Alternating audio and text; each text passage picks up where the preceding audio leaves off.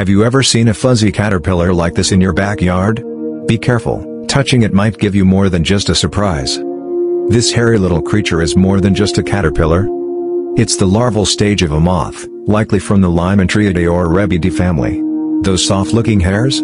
They're actually tiny spines that can cause intense itching, rashes, or even allergic reactions if they touch your skin. These caterpillars use their bristly coats as a defense mechanism against predators. You'll often find them on leaves, feeding quietly, blending into the greenery. While they play an important ecological role by helping control plant populations and serving as food for birds and other insects, their presence in large numbers can also harm crops and gardens. So yes, they're important, but also potentially dangerous if handled carelessly. Have you ever touched a hairy caterpillar like this? Share your experience in the comments. Don't forget to like, follow, and share this video with your friends, so they won't make the mistake of touching one barehanded.